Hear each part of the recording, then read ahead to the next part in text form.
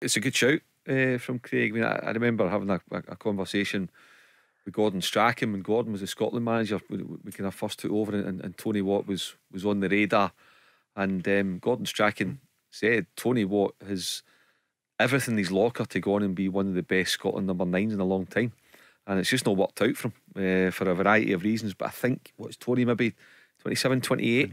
So I think it's a good shout by Craig, because we don't have, I mean, you're racking your brain trying to, you think, God, if we'd a McCoist or a Johnson or a McAvenny or a Nicholas, you know, any of those guys. But we don't. That said, Dykes and Adams for me are a good partnership. I'd love to have the equivalent of an Andy Robertson or a Kieran Tierney as a number 9. We don't have that, but what we do have are two talented players, and you could see on Saturday night as well, and again but Lyndon Dykes, Craig, he gives his absolute all, and you could see an improvement in him with working with Matt Warburton and the coaches at QPR. He's come on a ton. And his first goal in 12 games, that has to help his confidence. They're the best goals for centre forwards. Tap ins for 2 yards. You've got to be in the right place at the right time, and he was. He obviously read the situation with Nathan Patterson having a pop at goal. The keeper makes a save, and he's in the right place at the right time and knocked it in. In terms of Tony Watt, the problem with Tony Watt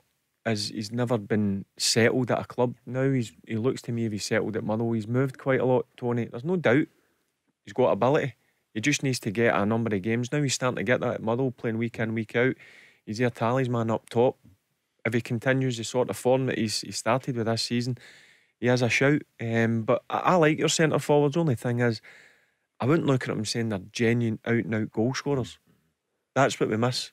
Somebody who is going to not guarantee you, but you could say that he's going to score a number of goals. That's the only problem with Lyndon Dykes, Shea Adams, Kevin Nisbet.